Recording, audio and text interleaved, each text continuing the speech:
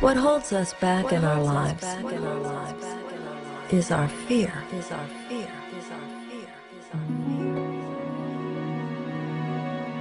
And sometimes when you take a very close look, you find out that your fears aren't exactly what you thought they were. Well, gentlemen, when the shit hits the fan, some guys run and some guys stay. So what do you do when you fall down?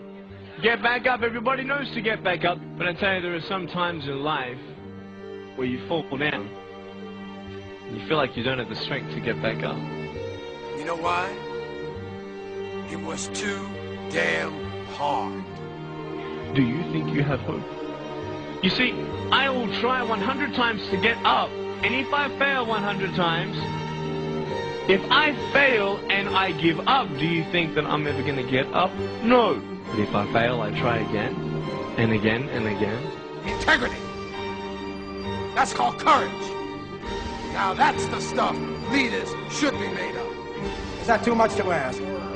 Are we asking too much for that? Is it beyond our reach? Because if it is, then we are nothing but sheep being herded to the final slaughterhouse. I will not go down that way. I choose to fight back. I choose to rise, not fall. I choose to live, not die. And I know that what's within me is also within you.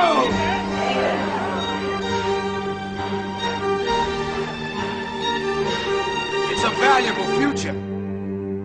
Believe me.